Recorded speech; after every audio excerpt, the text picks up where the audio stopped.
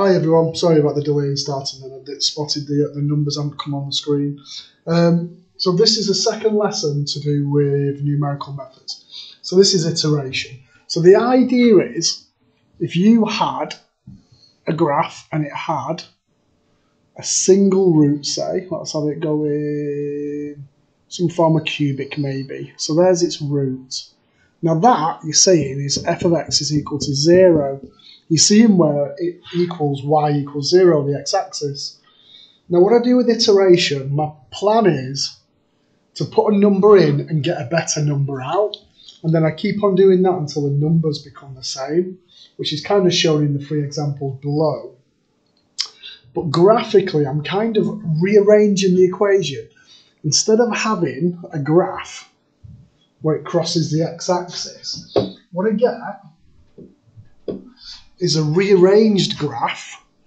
So say for instance, I don't know, it might go like that, and the intersection with the line y equals x, let's skim that down there so you don't touch it. So that's what I'm doing with this x equals g of x, as it's sometimes called. So instead of it crossing the x-axis looking where y is equal to 0, I'll look where y is equal to x. Now the reason for doing this, if I put an x value in and I get a y value out, because it also lies on the line y equals x, I can say, okay, that's my new x value going in. So I kind of put an x in, get a better x out, put that x in, get an even better x out, and keep on going till it hits the same answer, hopefully. So it says here, so the equation must be rearranged into the form x equals g of x.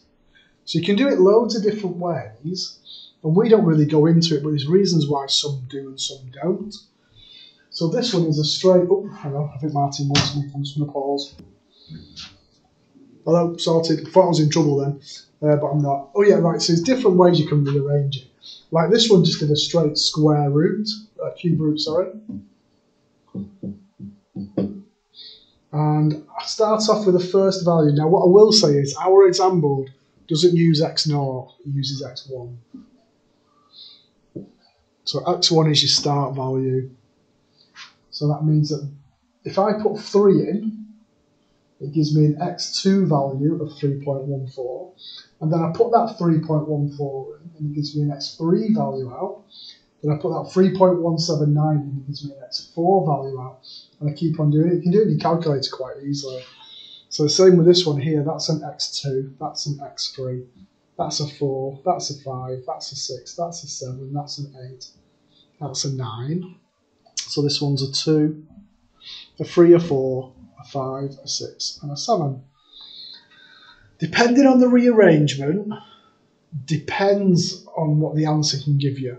It can either fly off the wrong way, and just make a massive answer, or it can hit the one you want, or if there's more than one route, it might even go to the wrong route.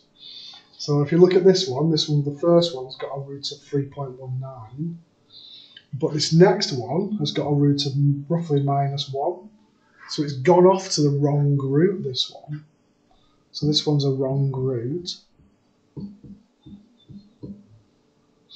And this one is randomly just bouncing around. But you might get somewhere they'll go like 1.4, 5, 10, 3,000, and off it goes. So there you go. Yeah, so that's just showing us you've got different routes you can get. Right, keep an eye on my time because the time says 4:17. So I might stop that one there and start again. Sorry.